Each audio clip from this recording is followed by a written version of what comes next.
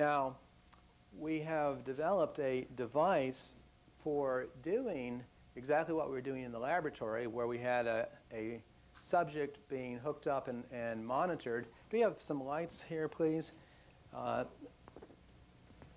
And having the technician determine when the person was in REM sleep and then turn on the flashing lights. But we thought, well, if all you need to do is to know when a person is in REM sleep and then turn on the flashing lights, this is something that should be possible to do with a home device. So here is a device we call a dream light. And the dream light has sensors in this mask. And you wear the mask like this. And then when the sensors pick up rapid eye movements, sees your eyes moving, says rapid eye movements, you must be dreaming. And so it then causes the lights to flash. And in exactly the same way as we've just seen in the laboratory experiments, then you become lucid. The lights continue to flash? No. Now, the idea of this, again, distinguished from the light and sound machine in which you may have the lights go on for half an hour or more because you're attempting to induce a state, a driving state in some way with that. In this case, it's a cue. It's simply a reminder. A single flash would do it. A flash. Oh, I'm dreaming.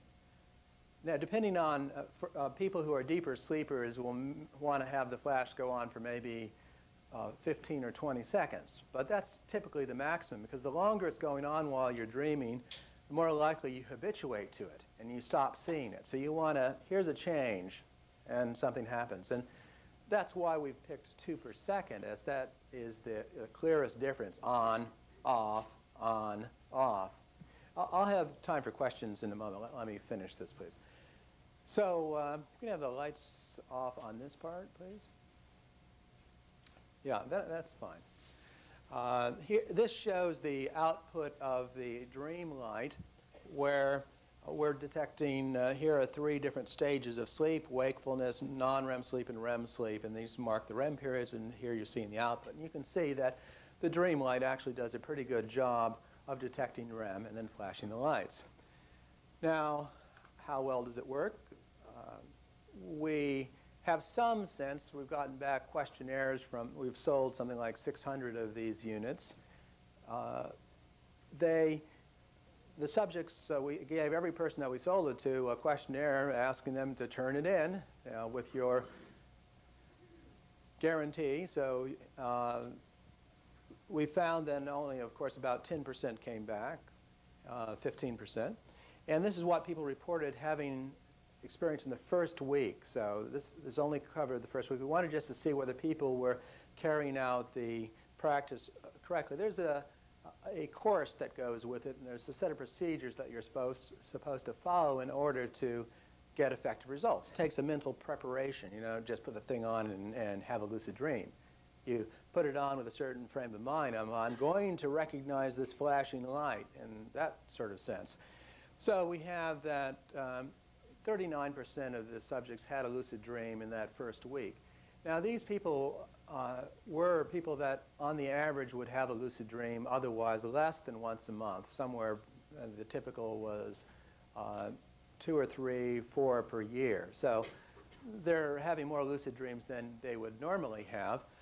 But here, I think, is the most important point, is that 3/4 of them had a dreamlight cue incorporation, they reported, saying, the lights flashed in my dream.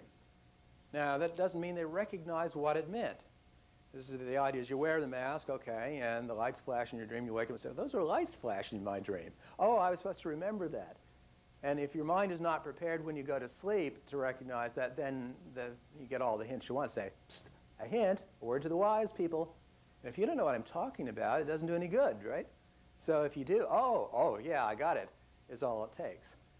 So, and then we had basically 1/3 in the first week of those people that had cues realized from the cue that it was a dream. Another, about 10% of them had a lucid dream from one of the particular features of the dream light, and that is we have a reality checker built into it. As you wear this device, and sometimes it wakes you up. The lights flash because it's a delicate balance between finding the level that appears in your dream and the level that's too bright and wakes you up.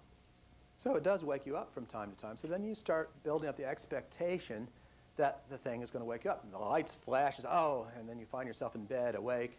So I'm awake. Well, we have it set up so that if you press a button on the mask here, like this, you see a flash of light. And that flash of light also delays the dream light and says, wait for 10 minutes each time I push that button before flashing again. So as you're falling asleep, you may show rapid eye movements, but it won't flash at that point. It gives you time.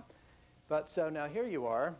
You just push this button, and you don't see any flash of light. So what's going on? And what's going on is you're dreaming that you're awake. See, is that you just had a false awakening due to the dream light. And so this is something that we find that people actually can learn to do much better than our first week users. To give a sense, in people that practice over a period of time, and this represents some 993 nights.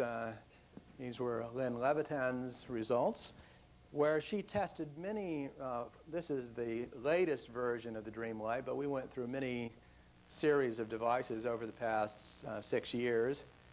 And she used them all, and over that period of time, these were the rate of lucid dreaming per night on the nights in which she was using the dream light in whatever mode, and when she wasn't. And so when she wasn't, she was having a lucid dream in about 15% of the cases on the average. So that is to say, once a week or something like that. When she's using the dream light over there, she's up to about every other night. So half the time she used it over that period of time, she had a lucid dream. But don't forget that included many devices that we weren't even sure were working at that time. So one of the advantages of the current dream light is it stores all-night records in its memory. It's a sophisticated little computer, and we know what it's doing, and we can find out how many times did the lights flash last night. Did you see it or not? If it didn't flash enough, you can adjust it to flash more. If it flashed plenty of times you didn't see it, it's probably not bright enough. You turn up the brightness and so on. So it's a tool that you use. You have to understand what it can do and how it works, but then it's something that you can use to have lucid dreams very effectively.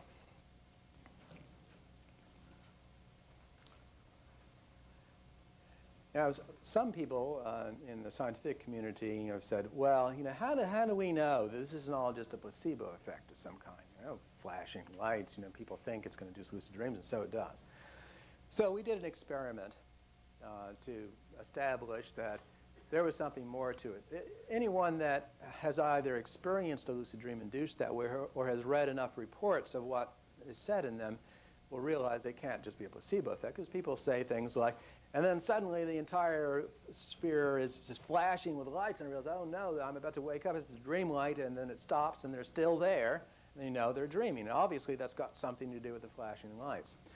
But what we did is we programmed the dream light in two special modes. One was called A, and one was called B. And we asked subjects, after they had adjusted their dream lights to a level of suitable sensitivity for them, to alternate nights in the A test mode and the B test mode, and told them nothing else. And we had these A and B test modes programmed so that when they tested the brightness of the light and so on while awake, they looked exactly the same. So the same mode as far as they could tell. All right.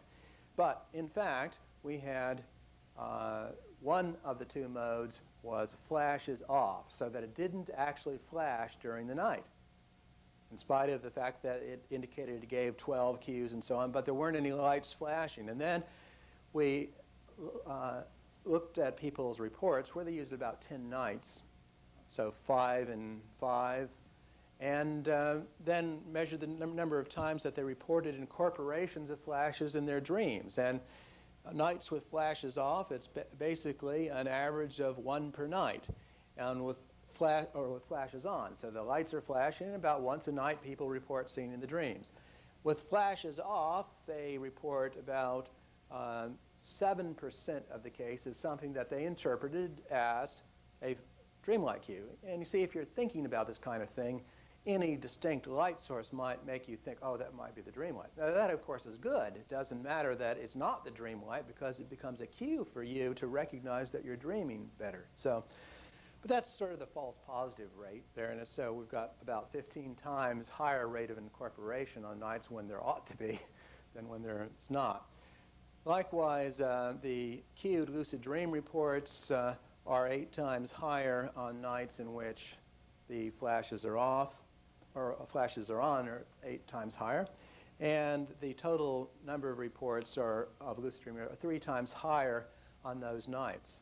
Now, the part of the total lucid dreams in this case comes from we encourage this group of subjects very strongly to push that reality checker button every time they woke up.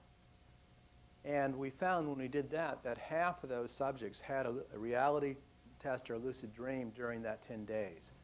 So it's something that you can get in the habit, and it works very well if you do that. Pardon me? Well, here we have them here, actually. So now this represents another fact that's important about this, and that is that it's not just the having the lights on or not. It's also the mental preparation that goes in it. So here we have what we're calling the dream light placebo alone, no cues, no mental preparation other than I'm wearing the dream light and I'm having lucid dreams. And we've got something like an 8% result here. Now with the dream light placebo plus a mental preparation, then we have an increase over that. These are small sample sizes. We've only got, I think, about 14 subjects in it. Dream light cues only is similar to the mental preparation only. But if we then have dream light cues plus mental preparation, then we have clearly a significant increase actually in these 2 levels and marginally there. But this is consistent with other studies that we've done that shows quite clearly that using external devices without mental preparation is not very effective. But if you have mental preparation plus an external aid of some kind, then the 2 have a synergistic effect, and people can have very effective results. These are average results, but you find some people, for example, learn how to have lucid dreams with the dream light and succeed most of the time that they use it. So there's a wide variation, and some people will report, for example, after using the dream light that they just bought, that they didn't get any results in the first week, but they kept at it, working with it, seeing what happened, studying it, and then by a month had learned to have lucid dreams every time they used it. And so it's definitely a learning that takes place. It's not something that happens automatically. Kinetic systems. I'd like to welcome you to the Neurotechnology Forum, and thank you all for being here.